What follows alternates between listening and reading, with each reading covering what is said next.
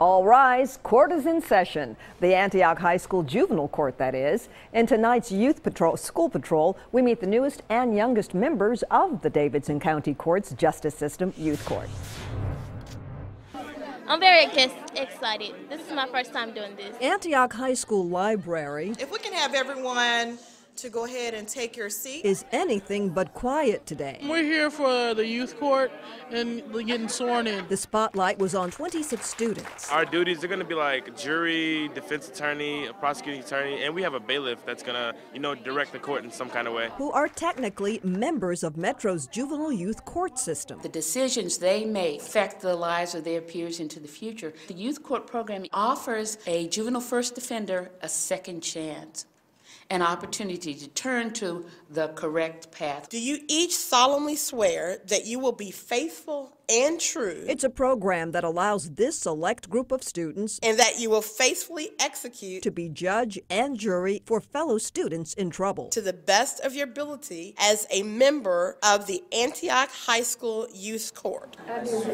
There'll be students that will represent them. There'll be a set of students who represent the victim or the state as prosecutors. They'll have a clerk that will be the keeper of the record while we're doing the hearing. Learning, the different objections, the different rules, learning why they're there, and it's definitely a big eye-opening experience, knowing what day-by-day lawyers really have to go to. This is what people go to school for, they study for years for. We don't punish, but we use restorative justice. We're just trying to make sure that they become re-involved with the community, because statistics show that someone who's more involved with their community or their school will be less likely to reoffend. Not everybody gets this experience. Jasmine Tejeda My mom didn't understand something in English, I would interpret it for her. has a special responsibility. And I went to the office and I found out how many kids don't speak English here, and it's 139. If there's ever a need for interpreters, we'll have them act as interpreters as well. I jumped on top of it very fast. She's the court's interpreter. They teach you what you can do and what you can't do, what words they'll be using a lot and what words, you can't say at all. I have been wanting to do this since I was little, like I said, and I wouldn't want to jeopardize that. Do you also solemnly swear Students will soon get their first case. that you will not divulge They say they welcome it. We're going to make mistakes, by written or spoken language so we can't really process situations as adults would. in the course of a teen court trial So we have to take each case and assess it individually. in the Antioch High School Youth Court of Davidson County.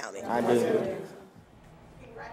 The members of the Antioch High School Youth Court are sworn not to reveal details of their cases outside of the courtroom.